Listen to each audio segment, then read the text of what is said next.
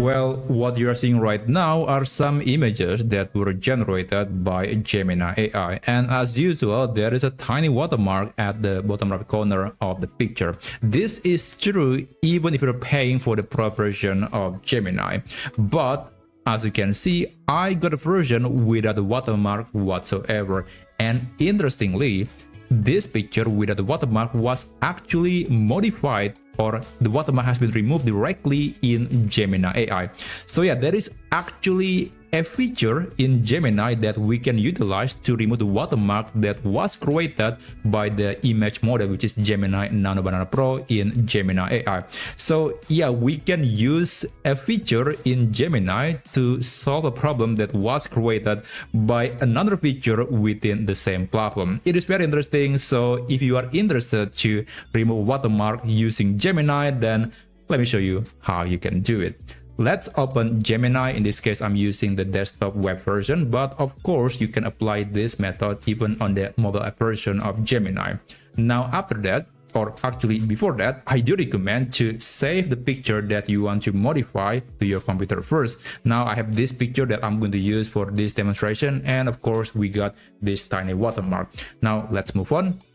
So on Gemini, you can insert this prompt, and by the way, this prompt can be found in the description down below. Just copy the text, and after that, let's paste that onto Gemini. And basically, this prompt is telling Gemini to create a simple app that is utilizing a feature from Photoshop that I'll talk about later, but basically we can use that feature to remove a watermark in a photo. Now, after that, click Tools, click Canvas, and I do recommend to use the thinking model because we are after all trying to create an app which requires some coding. So just use the thinking model and click Submit. Now, just wait for about 3 minutes for this AI tool to create an app that later we can utilize to remove watermark, and I'll explain how you can actually use the app. Anyway, this will take quite some time, so I'll be back in a second. Okay, so this is the app, and I do recommend to open it with a bigger screen. You can click the share button, click share again, and you can copy the link and you can open that link on a new tab. So even though you might be using the exact same prompt, the layout could be a bit different, but the main goal or the main purpose of the tool will be more or less the same. And here, as you can see, we got some tools like the brush, you can adjust the size, hardness, the opacity, and also we got some small guidance on how you can use the tool. It is actually very simple. So what you need to do is you just need to upload the picture, and let's select this picture. Open. There you go. So here we want to copy the area around this watermark, and then we want to put that to the watermark itself. So it is essentially the clone stamp tool in Photoshop. It is actually very simple. So let me just adjust the size of the brush and maybe the hardness a bit, and I'm going to copy maybe around this area. Let me try maybe this. Let's put it here.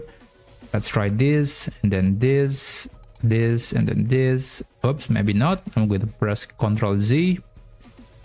I do recommend to use the area surrounding the watermark to get the best result. And let me copy this and this. There you go. Is it perfect? No, but I think it is safe to say that we just removed the watermark from the photo. And if you're quite happy with the result, you can click Save and you'll get a new version without the watermark. So let me show you the original picture. It looks like this. And this is the modified version without the watermark.